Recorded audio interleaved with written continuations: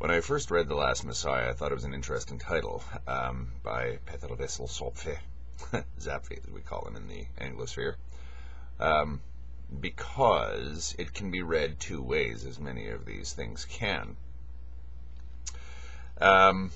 You look for a clue in the title, The Last Messiah, the Messiah, the last person who is going to attempt to save us from anything, the last Messiah who is going to attempt to bring the ideal down to earth. It's going to bring the kingdom of heaven. That's what the Messiah does, right? The kingdom of God down to earth. In what form will this new heaven take? Non-existence. Okay, well, that is the heaven that the Messiah has decided to announce or bring about or promote or whatever. Okay.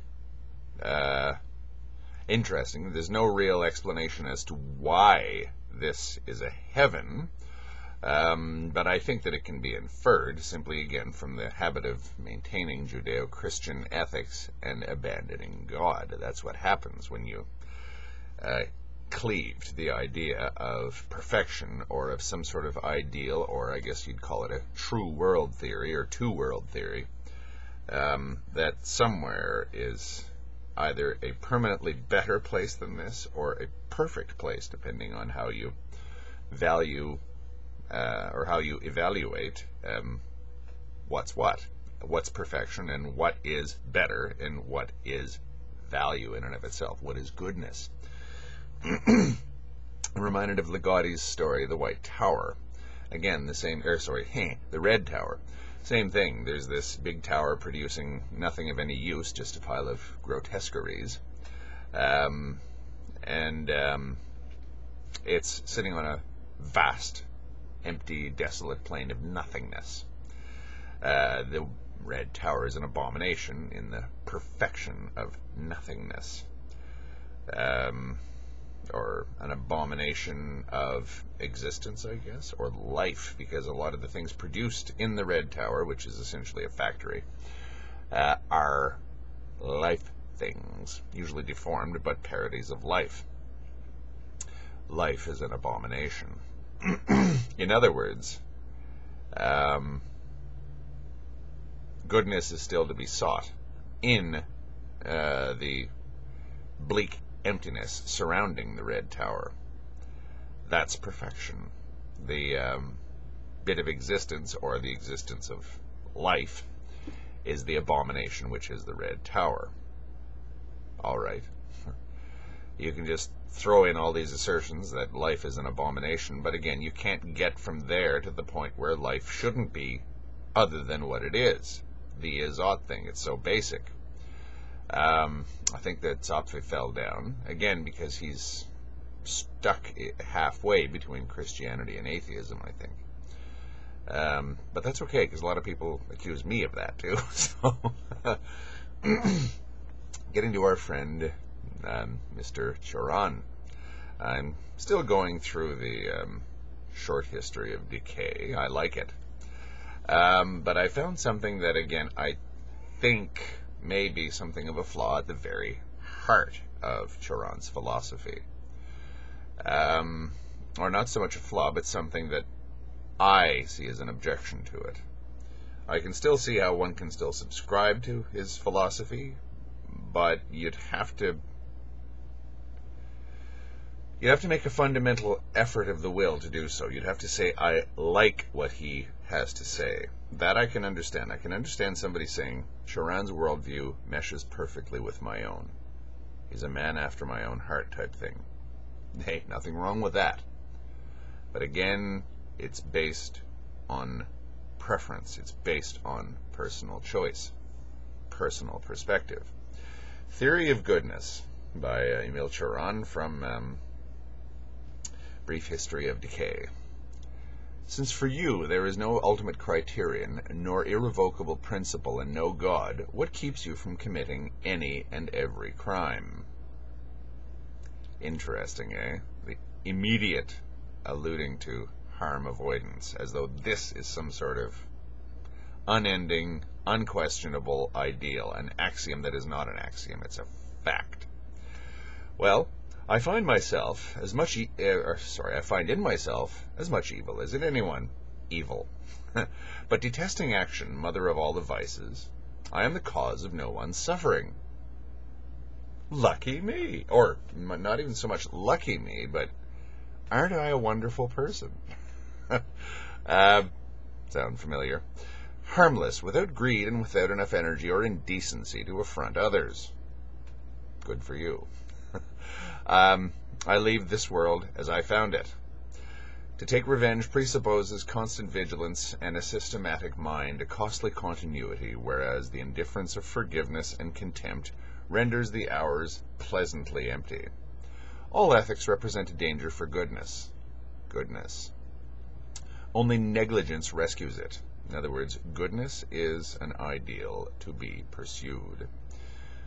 Having chosen the phlegm of the imbecile and the apathy of the angel, I have excluded myself from actions, and since goodness is incompatible with life, I have decomposed myself in order to be good. Good for you, literally, and I mean that. If you seek goodness, you will be sought by its opposite. If all you seek is the good, the bad will thwart you at every turn. If you want to seek the evil, watch what the good has to say about that. I think that the problem here is pretty obvious, and it goes to Nietzsche's point, Nietzsche's book, really, Beyond Good and Evil. The is-ought thing writ large, and the seed of malignant egoism that is at the heart of everything that decides to pursue the good. Why do I wish to set myself as a better man than others? Why would I want to do that? Why do I do good? I remember a conversation that I had once with a fellow when I was taking a religious course in university. I was just as much of a jerk then as I am now, by the way. He wanted to be a missionary, and I was playing the devil's advocate with him, saying, what are your motives for being a missionary? Well, I want to help people. Why do you want to help people? Because it's God commands us to do it. And I said, that's nice. That's what you tell yourself. Are you sure it's not ego? And I played that game with him, and I messed the fellow up a bit, but I'm sure he's overcome it by now. Hopefully he's not a Skid Row wino or something like this because of a 15-minute conversation I had with him, while he, oddly enough, was smoking a cigarette in the hallway of the university. This being the 80s, it wasn't considered strange for a religious person to be smoking cigarettes, even a missionary. So, doing good. Good for you. Good for me. I'm such a great guy. And what does that mean when I'm such a great guy? You're a bastard. That's what that means. That's good and evil for you. And again, that's why any philosophy that deals in elevating the good and fighting the bad, and that's precisely what Cioran has said here. I find it difficult to read this any other way. Perhaps someone can disabuse me of the, I won't say hostile, but potentially erroneous reading that I've made of this passage. Looks as though somebody is saying, I wish to be good. Reminds me of, Zapfe's prescription and Ligotti's prescription. Being good trumps existence itself. Off you go. That sounds like Christian martyrdom all over again. And again, this kind of thing crops its head up. The enormous pleasure of being torn to pieces by the lions in the amphitheater. The pleasure is, of course, I'm being eviscerated by these starving beasts, but I'm better than all you scumbags watching it happen to me. Who is the sadist in that dynamic? Who's the sadist when they're sitting there singing these wonderful songs about how Jesus will save them while the lions are coming out to tear them to pieces? The crowd is baying for their blood. Actually, in ancient Rome, one of the strangest things was a lot of the local magistrates, when it was time to execute Christians, declined to throw them to the lions because they tended to meet their death bravely. Or it did happen that Christians would meet their death bravely, and this would actually make them look good in the eyes of the mob.